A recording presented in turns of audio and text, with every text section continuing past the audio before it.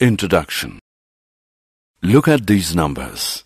Do you know what do we call these numbers? These are the real numbers. Teacher, is an irrational number is also a real number? Yes, an irrational number is also a real number. A rational number or an irrational number is called a real number. Today we will learn more about rational as well as irrational numbers. Objectives. At the end of this lesson, you will be able to define irrational numbers, show whether the number is irrational or not, explain rational numbers and their decimal expansions, convert the rational numbers into decimal expansion. Revisiting irrational numbers. We know that rationals and irrationals together made up the real numbers. A number S is called irrational if it cannot be written in the form P upon Q, where P and Q are integers and Q is not equal to 0. Irrational means not rational. The most famous irrational number is square root 2. Other examples are pi, which is equal to 3.141592 and 0.1011011110 1110 and so on, etc. Theorem related to irrational numbers. Theorem. Let P be a prime number. If P divides A square, then P divides A, where A is positive integer. Let us prove this theorem. Proof. Here we will firstly find the prime factorization of A. That is, A is equal to P1, P2, so on till Pn, where P1, P2, and so on till Pn are primes, not necessarily distinct. Therefore, A square is equal to P1, P2, and so on till Pn. P1, P2, and so on till Pn is equal to P1 square, P2 square, and so on till Pn square. Now, as it is given that P divides A square, therefore, from the fundamental theorem of arithmetic, we can say that P is one of the prime factors of A square. Also, we realize that the only prime factors of A square are P1, P2, and so on, Pn. So, P is one of the P1, P2, so on till Pn. Now, since A is equal to P1, P2, so on till Pn, we can say that P divides A. Theorem. Let us now prove that square root 2 is irrational. Suppose square root 2 is rational. That means it can be written as the ratio of two integers P and Q. Square root 2 is equal to P upon Q, which is equation 1, where we may assume that P and Q have no common factors. If there are any common factors, we cancel them in the numerator and denominator. Squaring in 1 on both sides gives 2 is equal to P square upon Q square, equation 2, which implies P square is equal to 2Q square, equation 3. Thus, P square is even. The only way this can be true is that P itself is even. But then P square is actually divisible by 4, hence Q is square, and therefore Q must be even. So P and Q are both even, which is a contradiction to our assumption that they have no common factors. The square root of 2 cannot be rational. Example. Let us solve an example now. Prove that 1 upon square root 2 is irrational. Proof. Let us assume to the contrary that 1 upon square root 2 is rational. That is, we can find coprime A and B where B is not equal to 0 such that 1 upon square root 2 is equal to A upon B. Therefore, B upon A is equal to square root 2 or square root 2 is equal to B upon A. Since A, B are integers, we get B upon A is rational and so square root 2 is rational. But this contradicts the fact that square root 2 is irrational. This contradiction has arisen because our incorrect assumption that square root 2 is rational.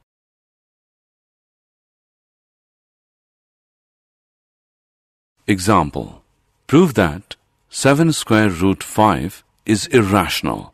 Let us assume to the contrary that 7 square root 5 is rational. That is, we can find coprime A and B, where B is not equal to 0 such that 7 square root 5 is equal to A upon B. Therefore, A upon B upon 7 is equal to square root 5, or square root 5 is equal to A upon B upon 7. Since A, B are integers, we get A upon B upon 7 is rational, and so square root 5 is rational. But this contradicts the fact that square root 5 is irrational. This contradiction has arisen because of our incorrect assumption that 7 square root 5 is rational.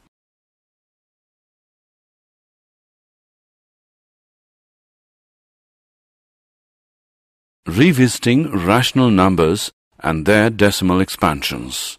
As you may remember from school, rational numbers have a terminating or eventually repeating periodic decimal expansion, whereas irrational numbers don't. So, for example, 0.123, 123, 123, 123, and so on, with 123 repeating forever is rational. In fact, it is equal to 41 upon 333. Whereas something like 0.1, 2, 3, 4, 5, 6, 7, 8, 9, 10, 11, 12, 13, 14, 15, and so on, which will never repeat, is irrational. Terminating decimal. If the number of digits after decimal is finite, is a terminating decimal. Example, 2.57, 3.1925, 0.333. Non-terminating decimal. If the numbers of digits after decimal are infinite, then it is a non-terminating decimal. Theorem related to rational numbers and their decimal expansions. Let x be a rational number whose decimal expansion terminates. Then x can be expressed in the form p upon q, where p and q are coprime and the prime factorization of q is of the form 2 raised to the power n, 5 raised to the power m, where n, m are non-negative integers.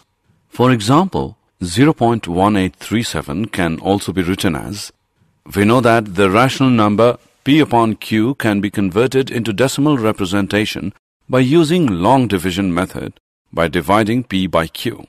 Look at this example now. Here we can see that a rational number of the form p upon q, where q is of the form 2 raised to the power n, 5 raised to the power m, is converted to an equivalent rational number of the form a upon b, where b is a power of 10. The decimal expansion of such a rational number terminates. One more thing to note is that a terminating decimal can also be thought of as being followed by an infinite sequence of zeros. So in this sense, even terminating decimals are actually periodic.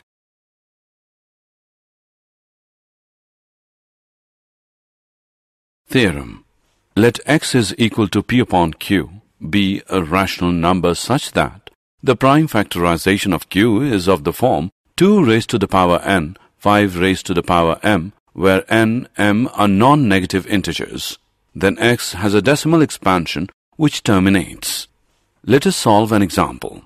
Without actually performing the long division, state whether the following rational number will have a terminating decimal expansion or a non-terminating repeating decimal expansion. 13 upon 3125. We can write it as 13 upon 3125 is equal to 13 upon 5 raised to the power 5. Here q is 5 raised to the power 5, which is of the form 2 raised to the power n, 5 raised to the power m, n is equal to 0, m is equal to 5. So the rational number 13 upon 3125 has a terminating decimal expansion. Let x equals p upon q be a rational number such that the prime factorization of q is not of the form 2 raised to the power n, 5 raised to the power m, where n, m are non-negative integers. Then x has a decimal expansion which is non-terminating, repeating, recurring. Let us now write the decimal expansion of 17 upon 8. Similarly, decimal expansion of 15 upon 1600 is 0.009375.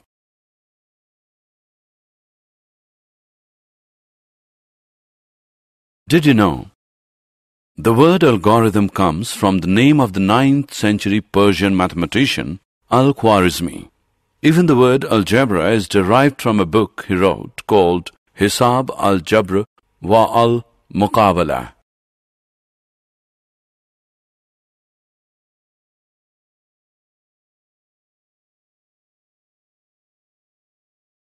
Summary.